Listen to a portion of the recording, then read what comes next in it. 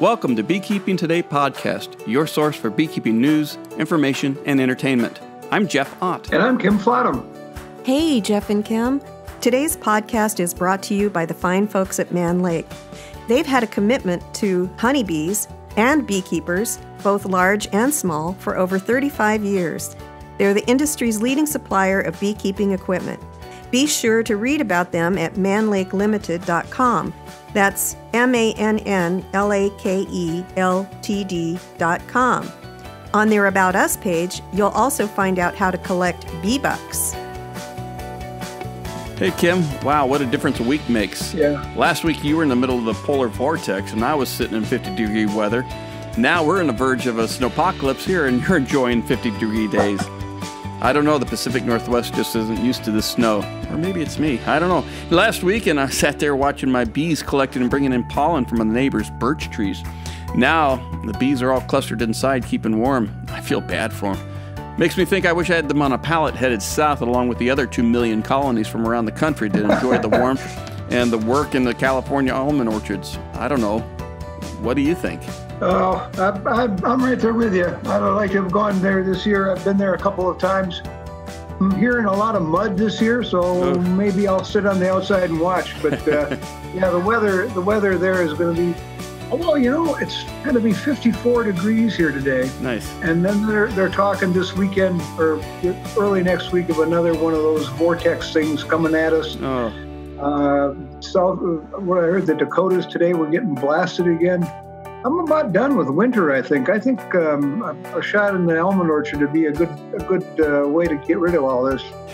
I think so, too. And speaking of almonds, we've got a good show lined up here today. Yeah, we do. We've got Dr. Reed Johnson from the Ohio State University with us, and he's been doing a lot of work with almonds and pesticides and bees and beekeepers, and I look forward to what he's going to be able to tell us. I do too. You have all the experience in almonds and soybeans too. So I'm just going to sit back pretty much and listen to this one and learn something. Let's call him up and get him on the line right now. Well, Kim, I'm really looking forward to this podcast today, talking to Dr. Reed. Yeah, let me tell you a little bit about him, Jeff, before we get started. He's an assistant professor at the Ohio State University. And he's located in Wooster, just down the road from me in the same town that Jim too lives in. Oh, yeah. He's got to start, interestingly, he got to start in Montana with Dr. Jerry Bromenshenk, which is, if you're going to start with bees, I can't think of a better place to step on board. And I'm going to imagine that he hit the road full speed and hasn't slowed down since. He got his Ph.D. from the University of Illinois working on the honeybee genome project. He did some postdoc work in Nebraska. Now he's teaching biology and beekeeping and pesticide toxicology at Ohio State. His research is looking at essentially pesticide, fungicide, insecticide mix toxicology, and he's doing what we need a whole lot more with. Reed worries about the health of honeybees, and why he's here today is because of some of the things that he's been finding, believe it or not, out in almonds. And Reed, welcome, Dr. Johnson, welcome to our show today. I'm glad you could make it. And I got to ask you, what's a guy from Northeast Ohio doing out in almonds? Well, thanks for having me on your podcast here today. It's an honor to be able to talk with you. So what? Yeah, that's a good question. What am I doing in almonds? We don't grow a whole lot of almonds here in Ohio. It's I think this winter we're having would probably kill them pretty quick, actually. But I got into almonds because when I started here as a new assistant professor in 2011, I got a call from Christy Heinz at Project Apis M. And she had heard from beekeepers out in almonds in California, particularly queen breeders, and they were seeing their developing queens were dying from some unknown reason. And at the time, they thought it was fungicide exposure during bloom, and these fungicide applications during bloom. So I packed up, and I hired an undergraduate here at Ohio, and we went out to Central Valley of California. And that undergrad stayed in Chico for 6 weeks or 8 weeks and worked with the Conans there, a big queen producer. And we worked with them to test different fungicides and try to get to the bottom of why the queens were dying back 10 years ago now. And I mean, that's how I ended up in almonds is really because Project Apis M and Christy Heinz really encouraged me to go out there and engage with the problems that are happening in almonds. Well, it certainly it makes perfect sense. And knowing Christy and knowing Project Apis M, I can see how they got involved. So what did you find after you got out there? So we found that it was not the fungicide. So we set up an experiment where we did these, we called them swarm boxes. You know, you put your grafts into a box filled with 5 pounds of nurse bees and some sugar water and our contaminated pollen, which we had contaminated at different levels with the pristine. And we went all the way up to 400 parts per million pristine, which is like a ridiculously high level, probably at least 100 times what they would experience, you know, if pristine was sprayed in almonds. And we found no effect on queen development. That was appeared not to be the cause of the problems that the queen breeders were experiencing. But in that experiment, we included an insecticide as a positive control that we had a strong suspicion really would kill these developing queens. And that insecticide was diflubenzuron or dimilin. This is an IGR, insect growth regulator insecticide, and it works by inhibiting chitin synthesis. And chitin is what makes up the exoskeleton on bees and all insects. And these are a unique class of insecticides because they're really not toxic to any adult insect, because adult insects are no longer synthesizing chitin for their exoskeleton. They already have an exoskeleton. They don't need to make a new one. And so as a result, it's really only effective at killing immature insects like caterpillars or maybe queen larvae. And there was some literature showing that this would be effective at killing queens, which is what we wanted. We wanted a positive control, something that would really hammer those queens we were putting in the boxes. And so we included that as the positive control for that experiment. And at the time, BASF, the manufacturer of pristine, was very interested in this work because we were working on their fungicide, and they were actually very concerned that they were causing the problems that queen breeders were experiencing, and so they were putting some research effort into this. And at the time, they were trapping pollen from during almond bloom to see what are they exposed to pristine during bloom, what levels, what other pesticides are bees exposed to during that period. And they found, surprisingly, that the bees were exposed to our positive control, diflubenzuron or dimilin. And at the time, nobody knew that insecticides were being used in almonds during bloom. And that was for me, that was just like an earth-shaking revelation. We just got really lucky in using that as our positive control, and then only finding out later that yes, this insecticide was used on tens of thousands of acres of almonds during bloom, and that was likely the culprit for the problems queen breeders were experiencing with queen development. Maybe things have changed, but as I recall, you don't spray an almond orchard unless a pesticide applicator consultant person pretty much okays what you're going to apply. Wasn't that the case back then? Well, there was nothing illegal about applying dimilin during bloom. Well, it's not that it was illegal. It's just that if I wanted, one of the pesticide people that was working with me would say, you need to apply this chemical to control this insect because I've been out scouting and I found that you have a pest level that needs treatment. That information wasn't just routinely available? Well, I mean, it was. It was not a secret by any means that insecticides were going on. It's just that the people in extension and the people at the almond board who were advising what to apply during this period did not have insecticides on their recommendation list. Okay. Nobody was recommending this. It was kind of, they had come about this through their own means to apply this insecticide during bloom to control the peach twig borer with these insecticides. What an eye-opener that must have been. It was, I was surprised that everyone was so surprised by it, honestly. Because it was out there in plain sight. I mean, if anybody had talked to these applicators, I'm sure they would have said, and it was hidden in plain sight in the California pesticide use database. And California is really unique in the fact that they record, well, every place they record the pesticides that they use, but in California, they aggregate that into the statewide database that is then publicly available. And anybody can go to the California Department of Pesticide Regulation website and download all the pesticides that are applied to any crop for any year going back into the 90s.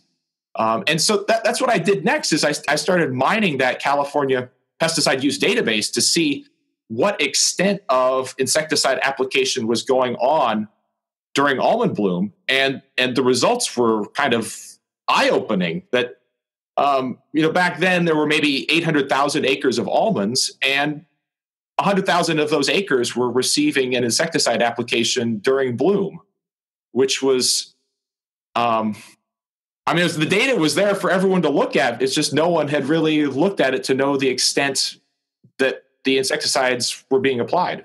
I recall way back when I was working in an extension in Wisconsin, one of the things that we were taught was that you can spray apples during bloom with a fungicide because it has no effect on the bees that are foraging in the apples. And lo and behold, what we found was that the foragers were picking up pollen from those sprayed apple blossoms, taking it back, storing it, feeding it to their young down the road later in the summer.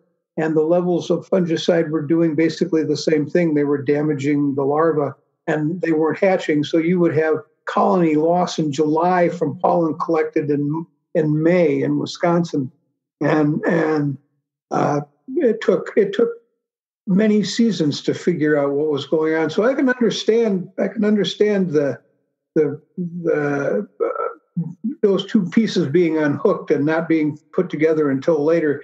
That was a nice piece of detective work that you did there.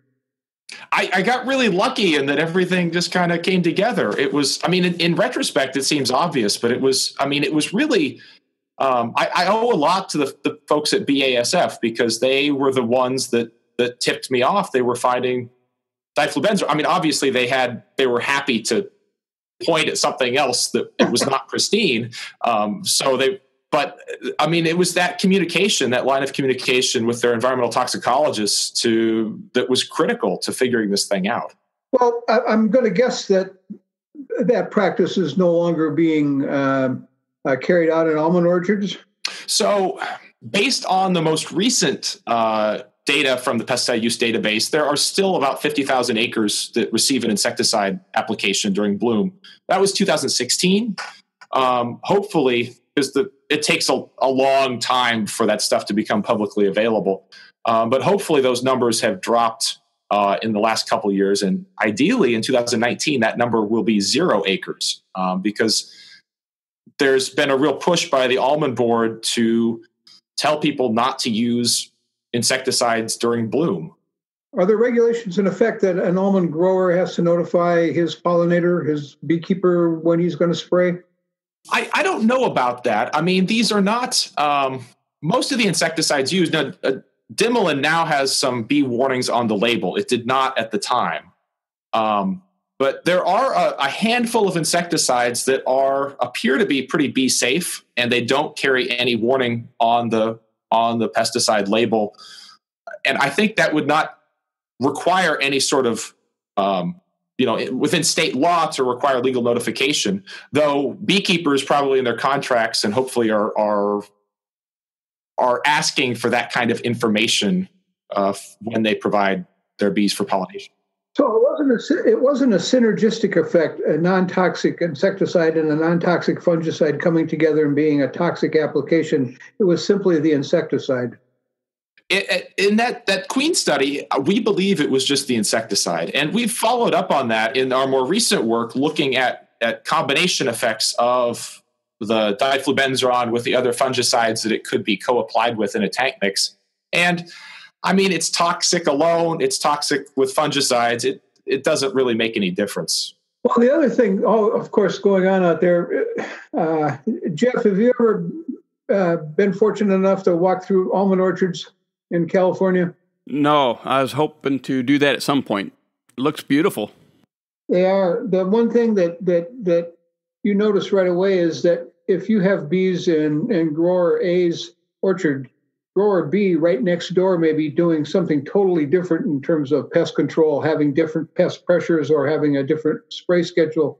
And your grower could be perfect, and the guy next door actually could be perfect, but you're not prepared for what the guy next door is doing, and your bees don't recognize boundaries.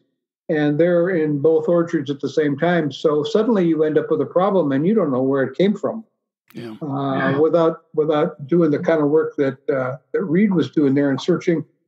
And from talking to beekeepers, the data that you were able to search, Reed, it's not available tomorrow. It's down the road 6-8 weeks before you're able to get a hold of that, as I understand it. So the data about the pesticide use? Right, correct. Oh, it's more than 6 or 8 weeks. It's usually about 2 years. Yeah. So you suffer a loss, you have a problem, and 2 years later, oh, there it is. Now I know why. Well, is this gonna solve a lot of problems, this discovery of yours? Well, I mean, I'm optimistic that it will help reduce bee kills in almonds during pollination.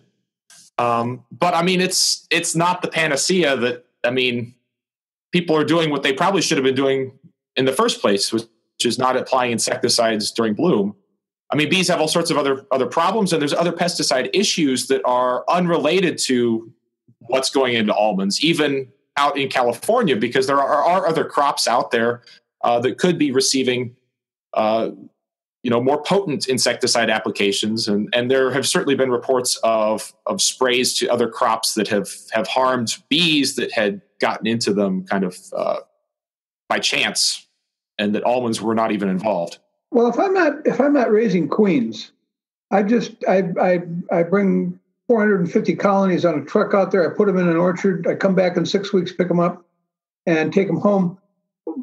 What am I, as a beekeeper, just with bees, not queens? What am I seeing? What are the symptoms? How long does it take to really see that I've been zapped with this pesticide?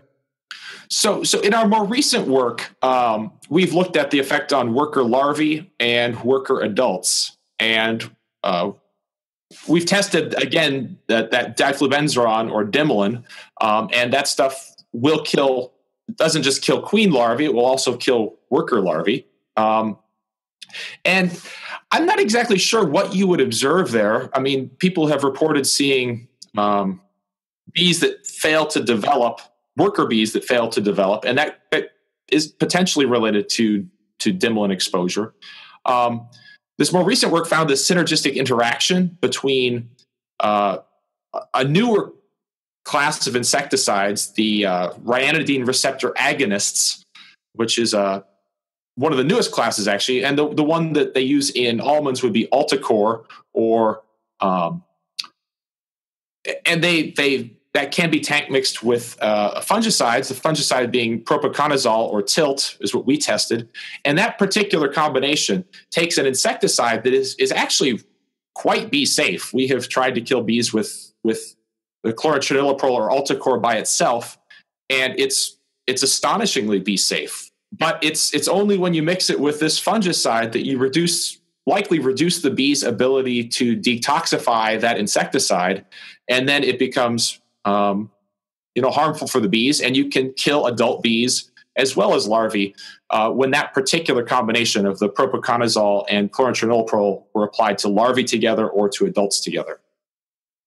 But as far as what would happen in the field, again, I'm based in Northeast Ohio. All the tests that we've done have been laboratory tests or tests on these shaker boxes where we're rearing grafted queens.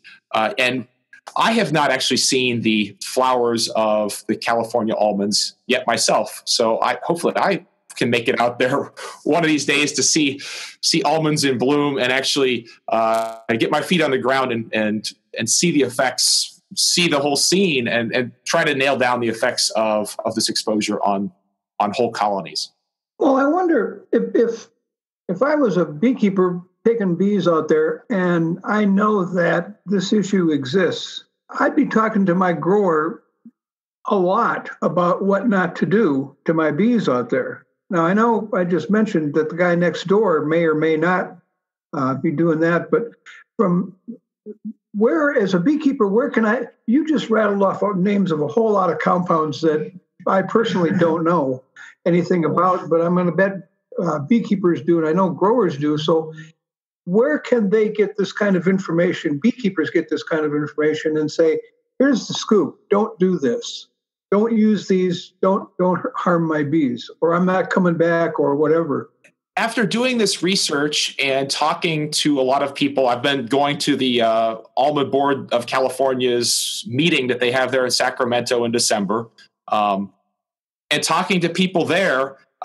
It seems that the recommendation is really very straightforward, and this is included in the best management practices for pollination that is put out by the Almond Board of California. And that's just simply do not apply insecticides during bloom.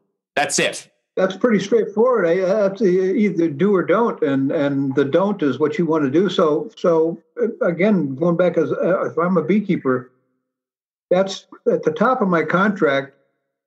Before it ever says hello, it says don't spray insecticides during bloom. That's the deal breaker, I would guess. I mean, I think it should be. I mean, some of these insecticides. I mean, it's amazing to me that some insecticides, for whatever reason, are so bee safe. And this chlorotraniliprole and another one, there's the methoxyphenazide or Intrepid. Appear to be, at least in the tests that we've done, they appear to be relatively safe. But we have not, I mean, this is just based on the limited lab tests that we've done, and there could certainly be effects from these insecticides that we have not tested for. And I mean, it's a honeybee colony is a very complex superorganism. There's a lot of stuff going on in there, and we don't know how these insecticides might be influencing them. I mean, because they are insecticides, they interact with insects on some level. And so I think that the safest thing is just not to apply them. Especially when you consider that many of the colonies, if not all of the colonies, are weakened because of the various diseases brought on by the Varroa. So you already have a weakened colony who's exposed to the synergistic effect of the fungicide and this insecticide, or just the insecticide that should be safe, but against the weakened colony, it's damaging. I like your no spray while in bloom approach. I think that's best. It's a nice, simple message. Yeah. And I agree. There's when you start talking about combinations and bees, the layers of different combinations, because I mean, you brought up a good point. I mean, these bees have their own problems, the mites and then the viruses that are present. And, you know, how does an insecticide and a fungicide and a viral infection, how is that more damaging than in the absence of the viral infection? There's a lot of different combinations that you would need to test, and it just quickly becomes intractable, I think is the word, where you just can't test everything. And I mean, that's kind of why we've fallen back to this very simple, straightforward message. And I still do have some concerns about the fungicides, but there's a much more compelling case from the almond growers' perspective for using the fungicides. I think getting them to not apply fungicides is going to be far more of an uphill battle than getting them to not apply insecticides, because, you know, nobody was recommending application of insecticides because it's not, the timing for this is obviously not ideal. And in reality, there are better opportunities to control the peach twig borer.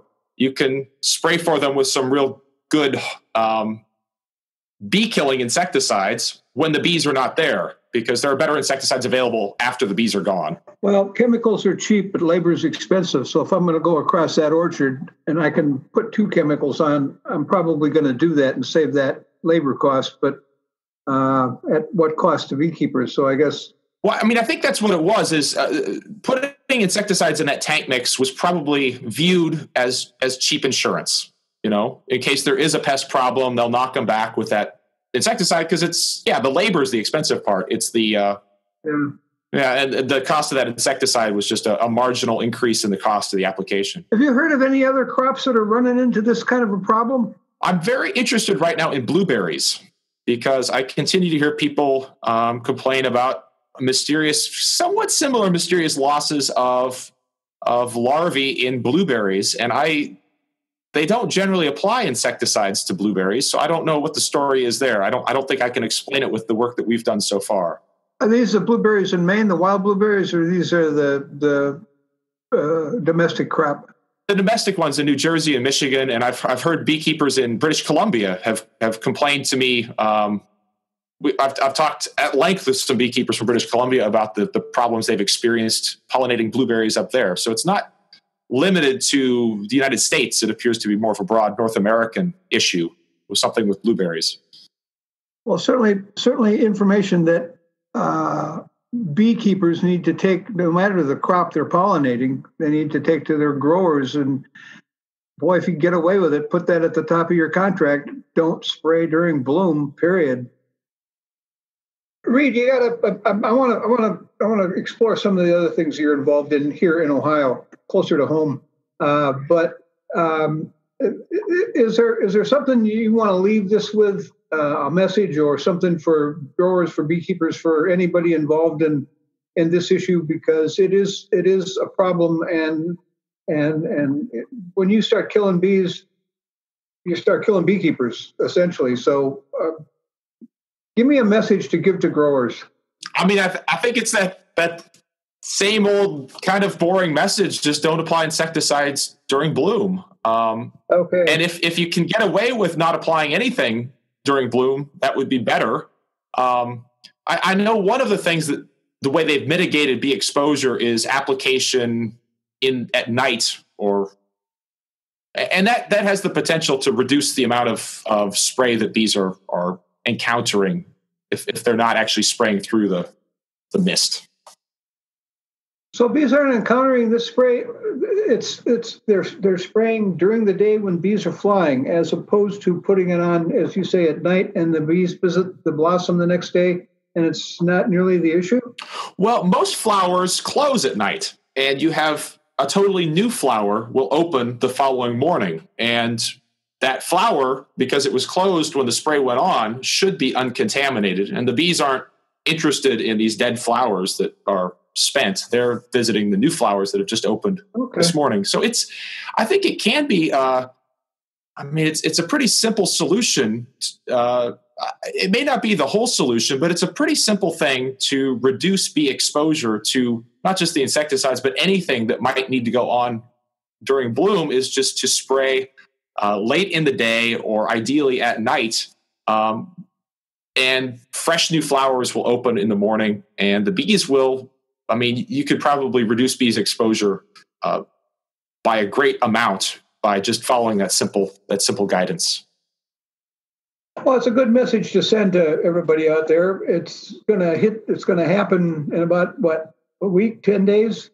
The early stuff will start blooming if it's normal year. So you guys got that much longer to get ready and not spray, period. Let's look at it that way.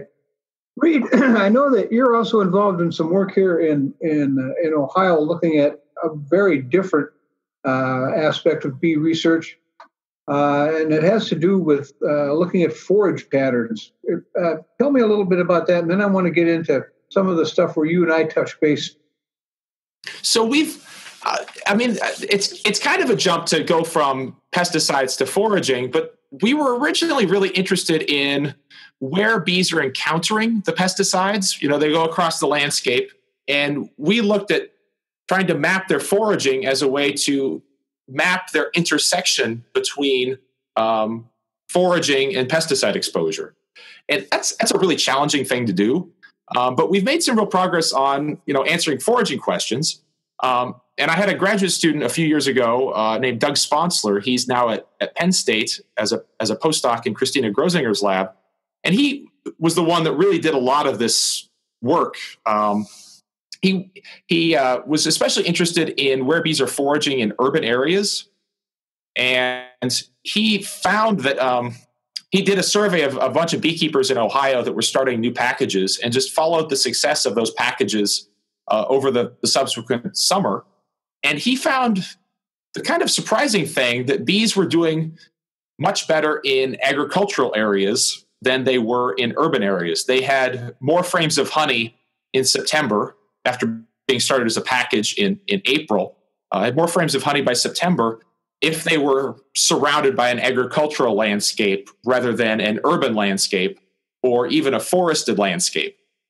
So it kind of demonstrated to us that the agricultural areas here in Ohio are the premier place to keep your bees if you want them to make honey and to survive over the winter. And that's, I guess, despite the fact that there are pesticides being applied out there in the corn and soybean dominated agriculture that we have here in the Midwest. As I understand it, probably most of the soybeans here are seed treated. Soybean, I believe the penetration of the soybean seed treatments has gotten up in the 80% range in Ohio and probably throughout the Midwest. So most soybean is now seed treated. And that seed treatment is I think it's either imidacloprid or thiamethoxam. These are two neonicotinoid insecticides with just incredibly toxic to bees, as I'm sure many people are aware. But as far as I understand it, soybeans don't have the dust-off issue. So we've done some work on corn is a real problem with the seed treatments because that insecticide on there will dust off and bees can become exposed in that way. But soybeans, it's got a smoother, more uniform surface, and the insecticide seed treatment sticks on there pretty well. So you don't have it dusting off, and it goes into the ground. And then these are systemic insecticides, so they could theoretically be present in the soybean nectar produced by the soybean plant, where bees could then be exposed to very low concentrations of it. Well, when you've got a seed-treated crop, are they also spraying for pests that the seed treatment isn't controlling? Well, seed treatments are pretty controversial among entomologists because they're actually not that effective against most of the serious pests that corn and soybeans have. This is always depressing to me doing any research on this, is that we're solving a problem that probably shouldn't exist in the first place, because these seed treatment insecticides are pretty clearly just drastically overused. Because the seed treatments are really good at protecting the seed. And there are some insect pests that will attack corn and soybean seeds. These are like the seed corn maggot. And there's other pests that will attack either the seed or the very young plant. And at that stage, there's still lots of insecticide left from that seed treatment. And the plant is very well protected against any pest. But when the plant grows, and this could be either corn or soybeans, that insecticide quickly gets diluted and it's probably washed away through the soil. So there's not a whole lot left by the time you have a mature plant. And so for things in corn, like the corn rootworm or the soybean aphid in soybeans, these seed treatments are just not effective against those pests. In corn, it's the BT that's been genetically engineered into the corn that is doing the heavy lifting against the corn rootworm. The seed treatment is not what's being effective there. And in soybean, if you have a soybean outbreak, a traditional insecticide application is what is going to be needed to control soybean aphids. That seed treatment is not going to protect the plant. So you'll have a seed treatment in soybeans, and then if you have a soybean aphid problem, they'll need to come back and do another insecticide application to control that. So, okay, so you're getting both. You're getting the systemic action for a while from the seed treatment, and then perhaps, but not necessarily, a spray later. So apparently, the sprays in an agricultural setting are not significantly detrimental to the health of a colony. Well, I don't know if that's the right interpretation. I mean, it's tempting to say that, but I think that the reality, and I don't, this is something we're actively researching this summer. I think it's just that the agricultural environment is so good that it's making up for any losses caused by the pesticide exposure that the bees receive in that environment. So they're doing better in agricultural areas, but I think in the absence of this insecticide exposure, they would be doing even better, if that makes sense. How much foraging did you see those bees doing? Were you able to go out and look and see how much foraging these bees were doing in soybeans? So this is a really interesting question, whether bees are visiting soybean or not. And I know beekeepers here in Ohio, this is kind of a topic of some debate, whether bees are visiting soybean at all. So we've looked at soybean in two ways. First, we've looked at soybean pollen that's in honey. And you can, even if bees are not collecting pollen from soybean, a little bit of that soybean pollen will end up in the nectar that the bees are collecting, and they'll store that in their crop, and they'll take that back, and they'll make honey out of that. And that pollen will be present in the honey made from soybean. And we can put that in a centrifuge and spin it down and pull out this pollen that's left over in the honey and do kind of our own honey authentication. This is the kind of stuff that Von Bryant at Texas A&M was doing for many years. What plant did this honey come from? So we've been doing that specifically focused on soybean. And over the last few years, we've had beekeepers bring in honey samples to the Ohio State Beekeepers Association fall meeting. And they brought these honey samples from all over the state because beekeepers are very interested in this question, actually. And we've had them provide those with the goal that someday we'll be able to provide them with the results of what their bees were foraging on. In reality, it takes a long time to do these analyses, but we found evidence of soybean pollen in about half of the samples that were brought in,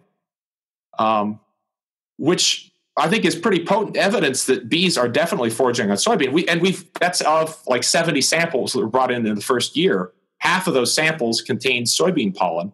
And we did some more detailed analysis. We did we looked at the landscape around each of the apiaries that had provided those honey samples and measured the amount of soybean agriculture that was within the foraging range of the bees in those apiaries.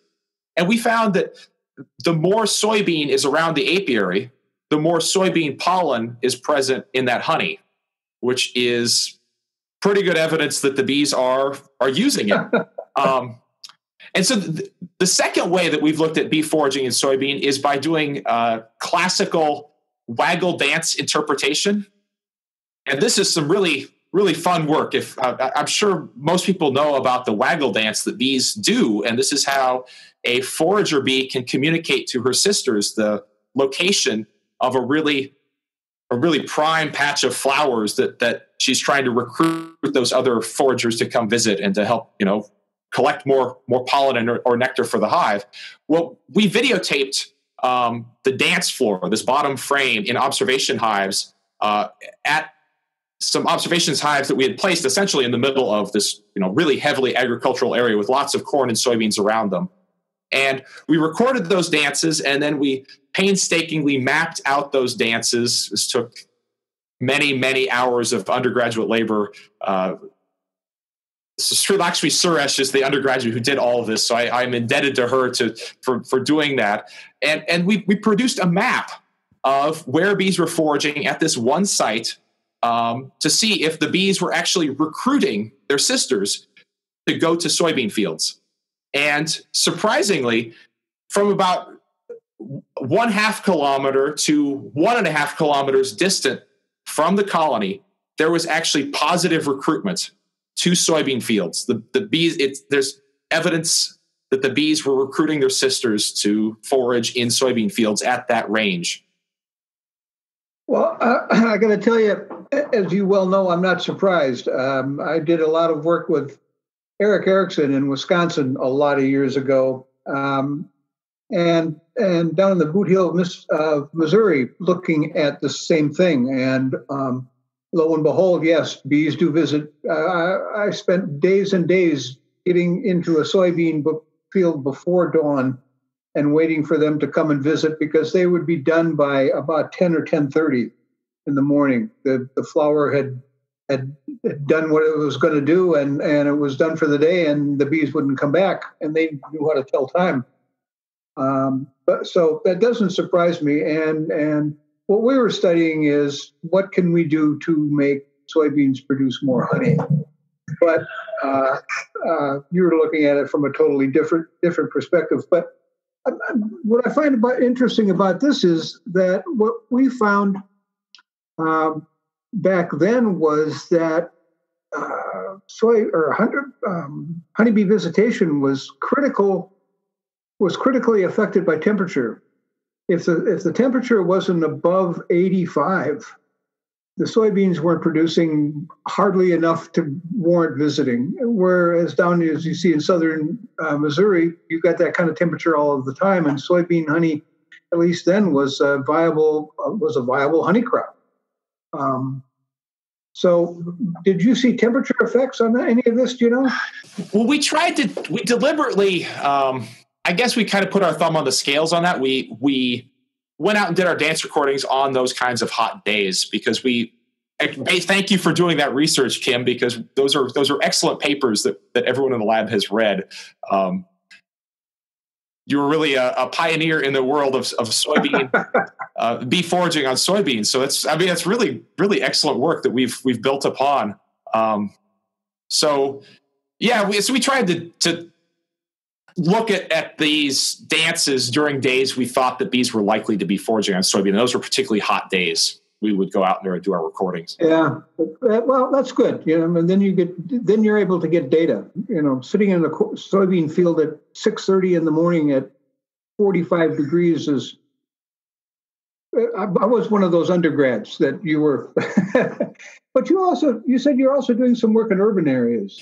So this was largely Doug's project, and he's taken this with him. He's now doing looking at bee foraging in urban Philadelphia. And I haven't talked to him recently to know how that's going, but at least the work he did here in Ohio, we were really kind of depressed about how poor urban areas seem to be for bees, which is really unfortunate, because so many people that have gotten into beekeeping recently are urban beekeepers.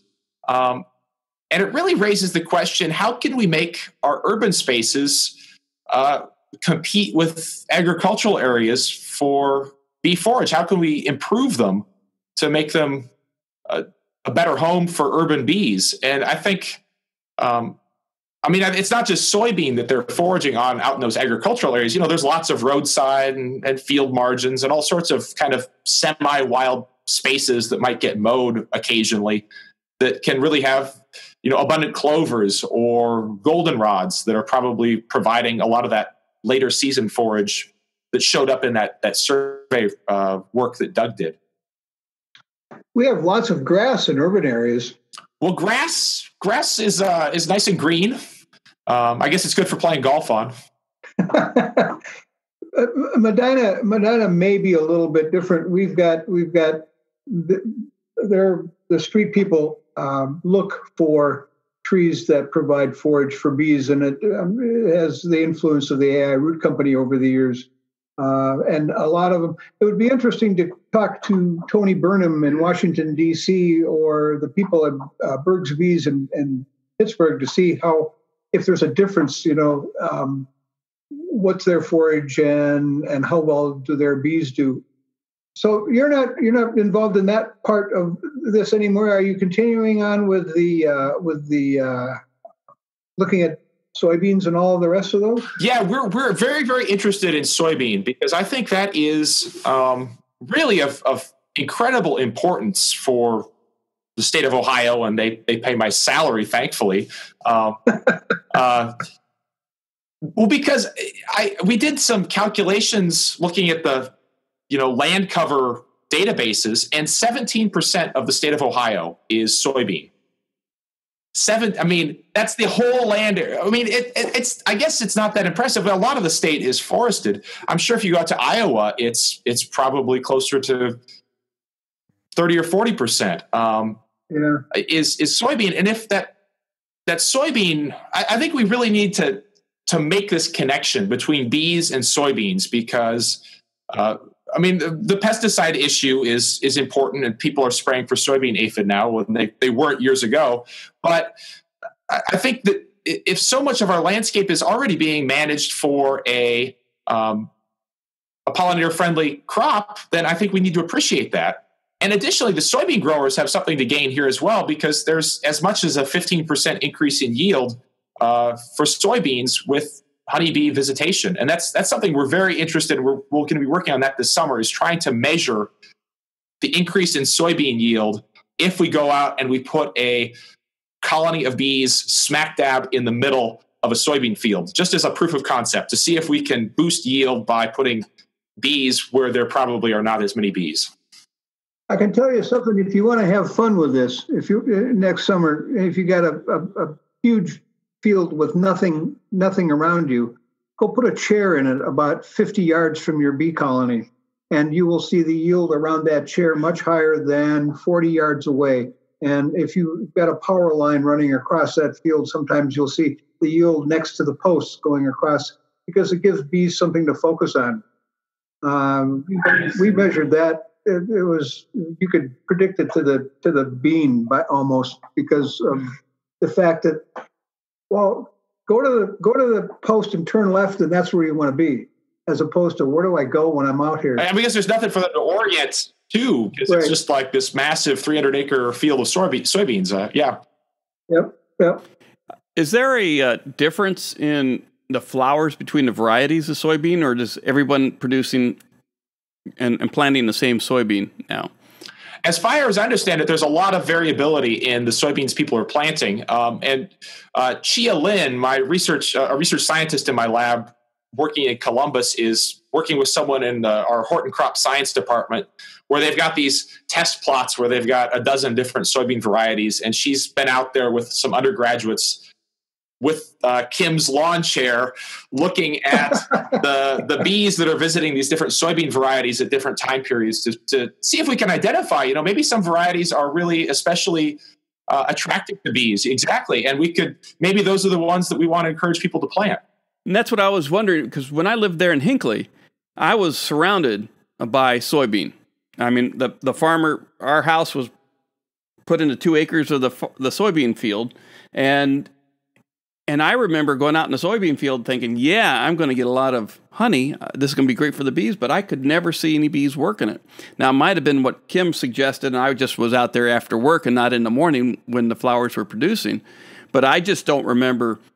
I thought it was a big bust. I always wondered, well, was that because the flower was not conducive to the bee or wasn't attractive to the bee, or maybe just soybean in general? So this has been a fun discussion to just sit back and listen to. You find some varieties, we found the flowers never, a typical legume flower, and the flowers never open. It's just distinct to the variety. And some of them are very temperature dependent. If it's cold, they're not going to open. If it gets really hot, they'll open up. And then there are things you can do to the fertility of the soil to enhance nectar production, which enhances the attractiveness of the beans. So I want to follow what you're doing here, because it's picking up where we left off. It only took us, 40 years? Well, that's okay. They're still making soybean honey down in Missouri, so they're just sitting there. You guys just finally figured it out. Okay. Well, what's on your plate for the future? Well, we're continuing to do almond stuff, and I really would like to go out to almonds and do some work on the ground there. So we're submitting a proposal to do some of that. And there's new pesticides, some new fungicides that I think really need to be tested that are probably going to be seeing increased use in almonds. And we're going to test that and try to really nail down some of the fungicide effects. Because I've been talking about insecticides, but I'm not going to let fungicides off the hook just yet. I think there is the potential for those to cause some damage. The other thing we're looking at is the adjuvants. And these are the products that are added to the tank to increase the rain fastness or the penetration of the pesticide that's being applied. And there's a dizzying number of these different adjuvants that are applied throughout agriculture, and they're applied very pervasively in almonds during bloom. A lot of different variety there, but just trying to get our hands around whether the presence of this adjuvant is going to increase the toxicity of a fungicide or insecticide-fungicide combination, and just try to begin getting our hands around that. I know we're running up on the end of time here. One of the questions that because it's been in the news lately, and I would just, maybe you can touch base on it and we can come back to it at a future podcast. But regarding soybean, what about the genetically modified seeds like dicamba and the Extend soybeans and everything? And the pollen, is that anybody studied the effect of those genetically modified pollen on the growth of the bee larva or other insects? So I believe most pollen, so people have looked at the BT pollen. That's the most concern because BT is an insecticide, but the herbicide resistant, I don't believe that the pollen is going to be a problem for the bees. I mean, not to let the herbicide resistant technology off the hook though. The problem with that stuff is the herbicide that's applied that can then be applied and not kill the soybeans. Because I know, particularly with dicamba and potentially with 2,4-D, these things have the propensity to drift across the landscape. And these herbicides they don't kill the soybean, but they kill all the wildflowers and the weeds that the bees were foraging on. And so the herbicides can really reduce the nutritional value of a landscape to bees by killing all these flowers that they're depending on. Yeah. A lot to think about.